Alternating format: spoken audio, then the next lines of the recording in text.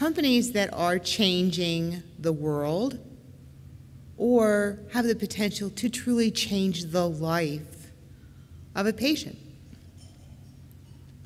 Now, I will admit that I did not always wear a white hat, okay?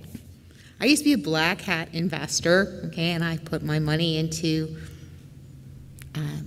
semiconductor companies and networking companies and IT companies in general, because that's what I understood. And I made my first life science investment in '07.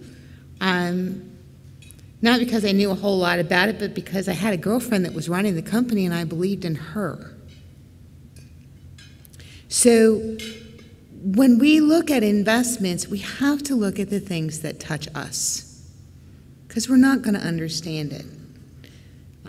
Lewis, you'll be able to explain Calamune to me for the next 5 years, and I will never understand it as well as you do. But I understand the difference it'll make if you succeed.